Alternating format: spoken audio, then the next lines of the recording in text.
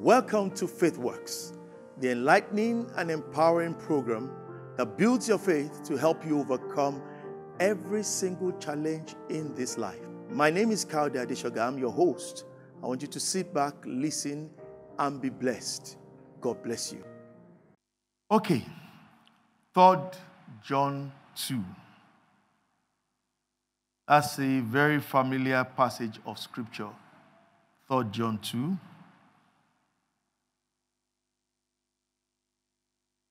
Beloved, I wish above all things that thou mayest prosper and be in health, even as thy soul prospereth. So this scripture is addressing prosperity in 3 realms. Man is a tripartite being. You are a spirit, you have a soul, and you live inside a physical container called flesh and blood. That's your human body. But the real you is the spirit being. And then your soul is your personality. And then you now live inside a physical container called human body. God is interested in the prosperity of your spirit, the prosperity of your soul, and the prosperity of your physical body. Now, the prosperity of your spirit is what we call faith, which enables you to advance in the will and the purpose of God. Amen? The prosperity of your soul is called wisdom. This makes your advance in God smooth, profitable, and without grief. A person can advance in the will of God with grief. Paul said, I have, in Acts chapter 20, he said, I pray that I finish my assignment with joy. But not everyone finishes with joy. Some can finish, but with grief. Jacob was a man who finished with grief. Naomi was a woman who finished with grief. And people can advance in the will of God and prosper in their spirit and be denied of the prosperity of the soul and not have wisdom and have hiccups and grief and sorrow. But God wants you to prosper in your spirit. He wants you to prosper in your soul. Then He wants you to prosper in your body. The prosperity of the body is health. Health. Without which, both the prosperity of the spirit and the soul will be ineffective.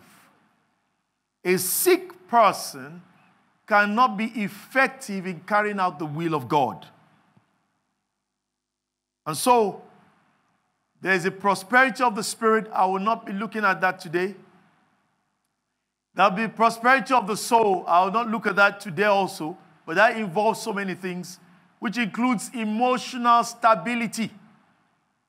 You know, in 1 Thessalonians chapter 5, verse 23, it says, the very God of peace Himself, I pray that He sanctifies you totally, your spirit, your soul, and your body. God wants the 3 sanctified.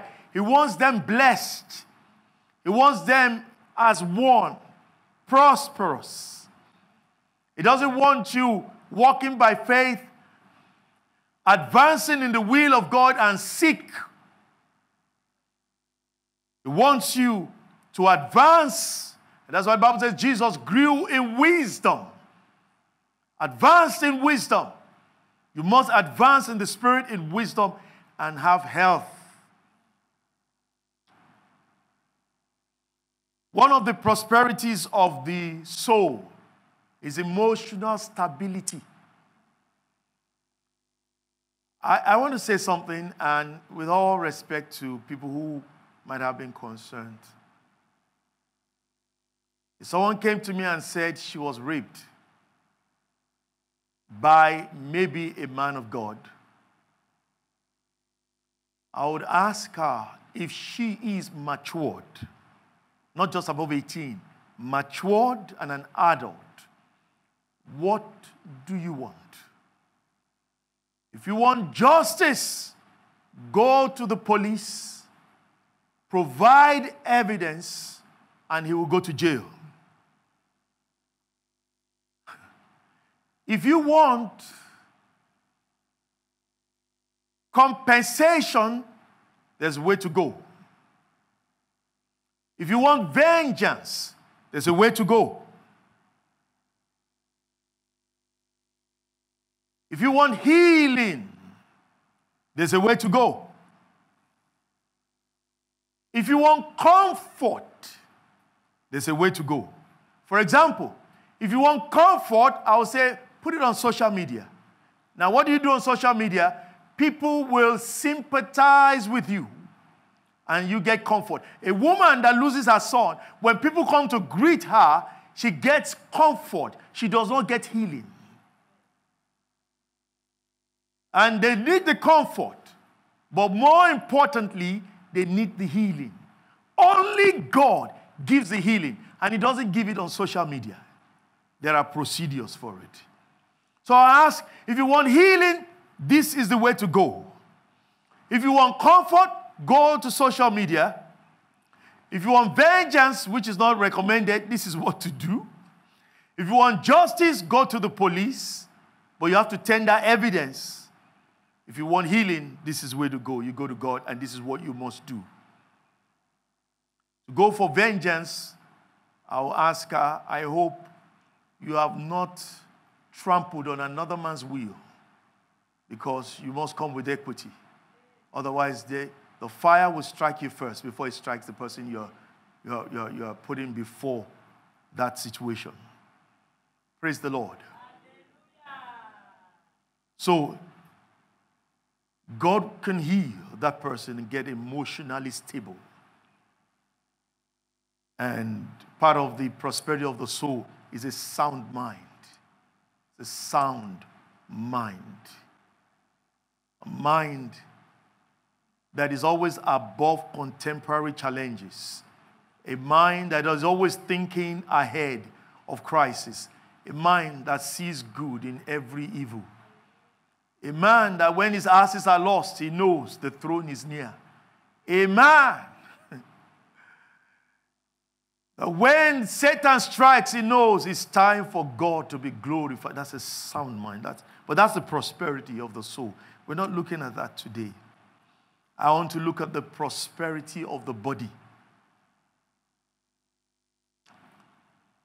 In Romans 8, verse 11, it says, if the same Spirit that raised Jesus from the dead dwells inside of you, then that same Spirit will quicken and give life to your mortal body. God wants your mortal body strong.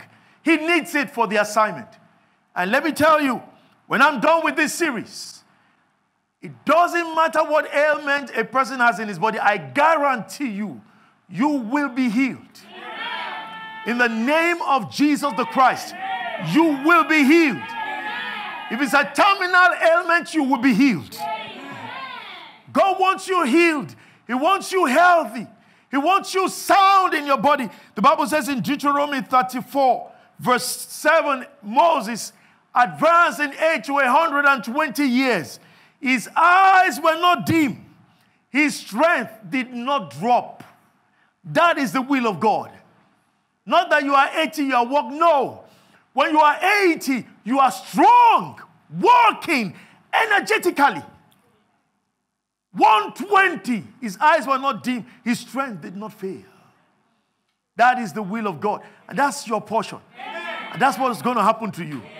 In the name of the Lord Jesus.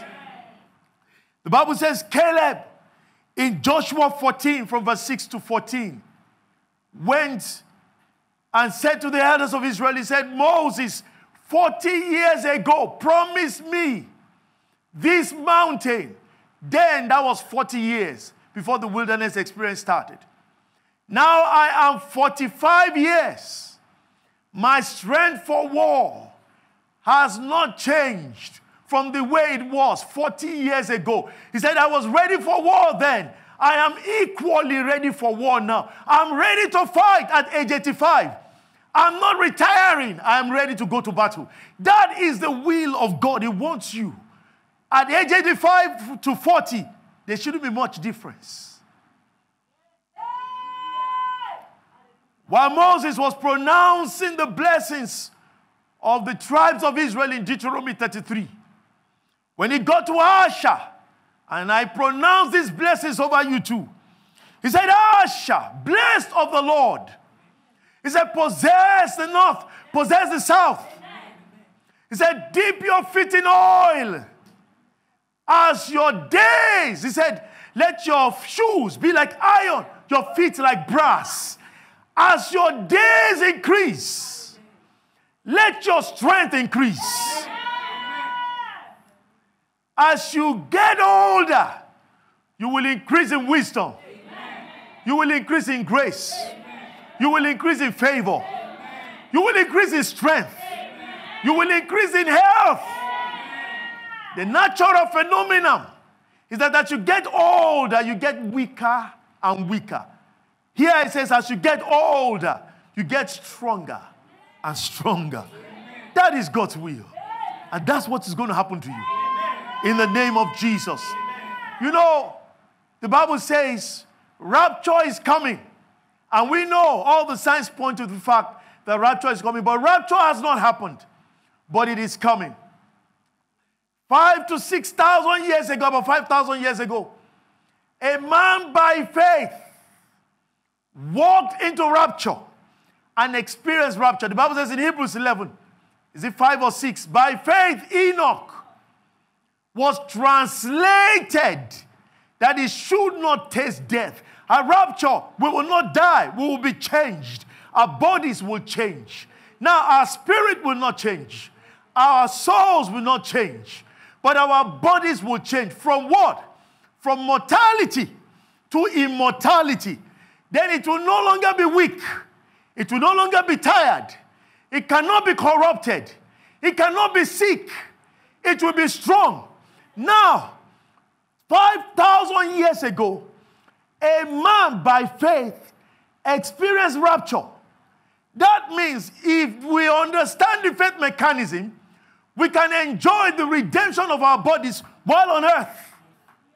We only need to find out what to do. And we will do it. Now, he was translated and rapture had not come. We don't need to wait for rapture. To live well, live right, and live good. And when we are about to die, we release our faith to die because we cannot die. Then we say, like Simeon, oh God, let your servant depart in peace, for my eyes have seen the salvation of the Lord. Like Paul, I have fought a good fight, I have kept the faith, and have finished the race. Now it's time for me to depart. That's the proper way when you walk fully with God. Jesus walked on earth, and that body, not glorified, was not sick. He slept, yes, we will sleep, but we can experience that post-rapture redemption of our bodies and experience that blessed state of prosperity of our human body. Live above sickness and live in divine health and be strong. And at age 90, we can jog. I've seen people in their 80s, in their 90s, go to do sports. And they do sports better than young people of 30s. Praise Jesus. Do you desire to live and operate God's way of doing things? Do you desire to understand how faith works? Fundamentals of Faith is a book written by Kayode Adeshoga. It teaches in simple terms how to operate the God kind of faith that helps you overcome all hurdles of life.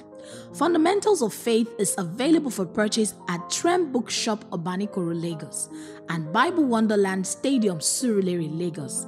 Get a copy today. Praise Jesus. We say the prosperity of the body is health. We're looking at health, but there are other prosperities of the body. I'll just mention one or two. Do you know another prosperity of the body is burial? The Bible says in Ecclesiastes chapter 6, verse 3, if a man live 100 years, and he begat men and women, children and grandchildren, and had no burial, Bible says an untimely death in the womb is better than him. What do you bury? You don't bury the spirit. You don't bury the soul.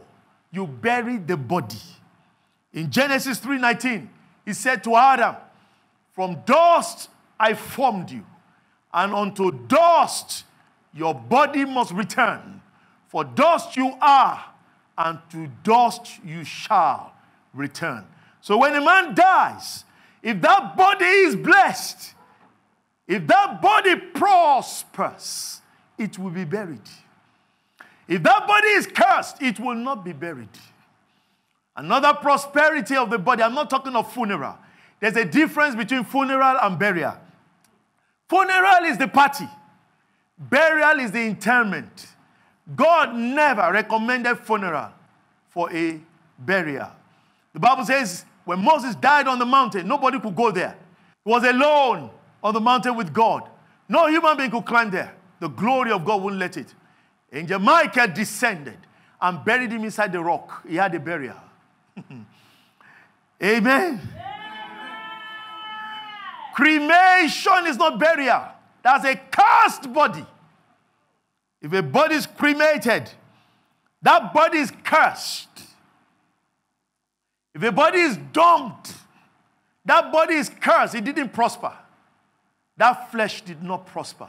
Said, I wish above every other thing that you may prosper, spirit, soul, and body. Jesus was anointed for burial. And he was what? Buried when he died. To confirm to you about that, I will need to give you one or two scriptures. Leviticus, I'm just laying the foundation today. I'll be taking one or two series where we will end up with the absolute power of God that will change. The Bible says to change your vile bodies. It will be released from this podium. And you will be healed. It doesn't matter what manner of sickness may be your body. You will be healed. You will be healed. You will be healed. In the name of the Lord Jesus. God will be glorified in your mortal body. The Spirit of God will give mortal life to your mortal body. Your cells, your tissues, your organs, your systems will function perfectly and give glory to God. The Bible says everything gives glory to God, including your cells. They'll be glorifying God. Your tissues, your organs, your kidneys will be praising God. Say, praise be to Elohim, the mighty creator God, the God and Father of our Lord Jesus. Your kidneys will speak. Your heart will speak. Kalabaya. Your womb will speak. Your tissues, your organs, your eyes, they will speak in the name of Jesus. What will they be saying? They will be praising God. They'll be praising God. They'll say the great God Jehovah lives. Elohim, Creator God lives. And He lives in me. He lives inside of me. He is glorified inside of me. In the name of the Lord Jesus. Thank you, Lord. Let me not forget that the body that is not buried is cursed. Leviticus chapter 20. Leviticus chapter 20. I read verse 14. If a man take a wife and her mother, it is wickedness. They shall be burnt with fire. Both here and there, that there be no wickedness among you. That's cremation. It's a form of God's anger and judgment. Leviticus chapter 21, verse 9.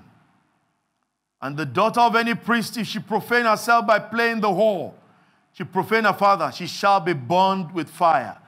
When they cremate a dead man, it's a sign of anger and judgment from God. Most of the time, not all the time, most of the time, they are rotting in hellfire, burning with intense, unquenchable pain and agony. Joshua, chapter 7, if you read the story of Achan, that put the nation of Israel into trouble. The Bible says they cast stones on them and put fire on it, and they were burnt to death. That is also cremation. In Isaiah chapter 14, Isaiah chapter 14, and I read from verse 18. It says, all the kings of the nations, even all of them lie in glory, everyone in his own house. For you are cast out of thy grave like an abominable branch. And as the raiment of those that are slain, thrust through with a sword, that go down to the stones of the pit as a carcass trodden under feet. Thou shalt not be joined with them in burial, because you have destroyed my land and slain my people. The seed of evildoers shall never be renounced. So it's a form of God's anger that a man is not buried. I didn't say funeral.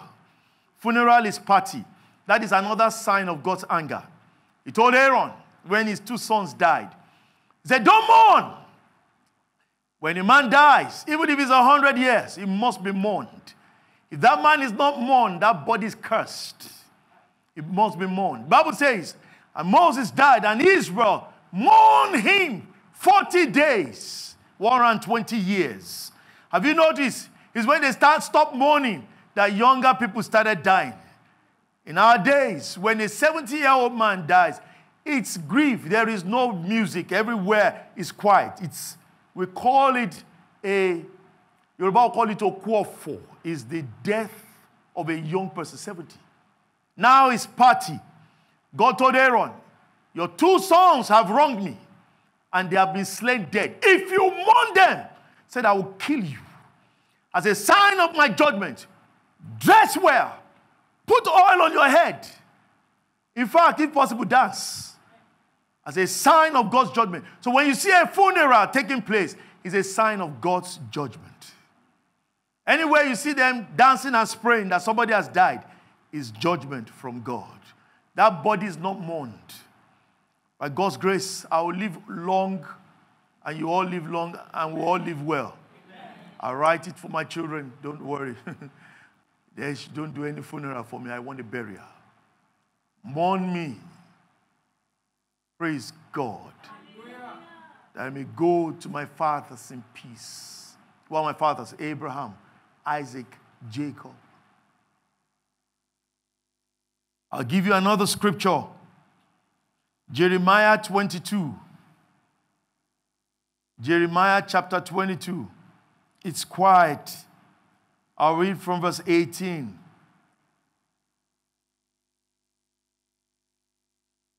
From verse 18. Therefore, thus saith the Lord concerning Jehoiakim, the son of Josiah, king of Judah. They shall not lament for him, saying, ah, my brother, oh, my sister.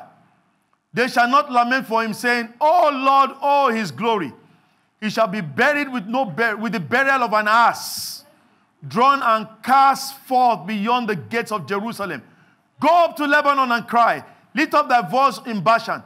Cry from the passages, for all thy lovers are destroyed. So he said, for you, he said, they will not lament, they will not mourn. It's a sign of God's anger when a man dies and all they do is think of party. God is demonstrating anger. You know, in Romans, it says that God gives reprobate mind to the gay and the lesbian. That they believe what they are doing is right. Yet it's a sign of God's judgment against humanity. When a man is gay, when a man is a lesbian, he has been condemned before the Almighty. God has turned his back on him. God now makes him believe he's right. Yet, his mind is worse than a beast. Because no beast will do that. When you see the gay and lesbian, they are less than humans. They are not even human. They are less than animals. But they believe they are okay. God makes it look that way so that they can continue in folly and reprobate. It's a sign of God's anger and judgment. You must understand, when certain things happen, you must be able to interpret them well, that this is God getting angry. When you see them, they even did procession on the streets in America. That's God showing that he's angry. But people don't see it that way. They call it fundamental human rights. But the Bible says it is a sign of God's anger. When you see so much funeral and they're not wailing and none is mourning, it's a sign of God's anger. When you see a man die and is buried and thrown into a pit like an ass, it's a sign of God's judgment. When you see a man die and his body is cremated, it's a sign that that body is cursed. But that's not what we're looking at. I'm looking at health in the prosperity of the body. The body has about 7 forms of prosperity. I want to look at health and healing. Maybe some other time we'll look at burial and some other forms of prosperity of the body. I believe you've been blessed by that message. And I know your faith has been built up. And I know all those challenges in life are all going to fall before you in the mighty name of Jesus. I want you to know Hebrews 12 says Jesus is the author and the finisher of our faith. You need him in this walk. And so if you're out there and you don't have Jesus in your life, I want you to say after me, say, "Dear Lord Jesus, I believe you're the only begotten Son of God. Come into my life, be my Lord and my Savior." It's as simple as that. Displayed on the screen is diverse information on how you can interact and reach out to us. Take advantage of it, and I'll be expecting to hear from you. Till I come your way again, same time next week, I want to tell you, don't give up. Faith works. It's working, and it will work in your life. God bless you.